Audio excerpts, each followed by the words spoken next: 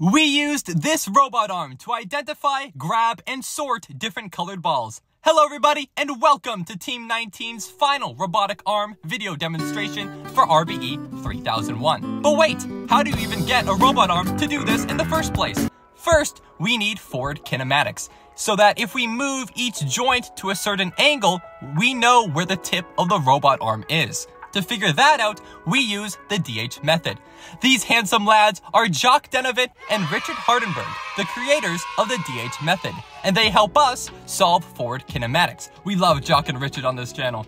Next, we solve inverse kinematics. With this, the robot arm can get to any reachable position by calculating the joint configuration to get there. But there's one more missing piece. That's where computer vision comes in.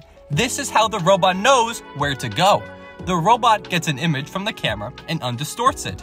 Now, we remove background noise with a mask of the checkerboard.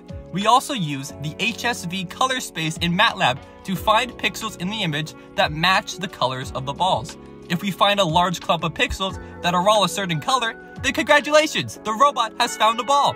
Now that we know this, let's go back and watch the robot in action. It uses computer vision to find each red, orange, yellow, green, or gray ball on the checkerboard. It uses inverse kinematics to determine the position of each ball, and it uses trajectory planning to get to each ball's position.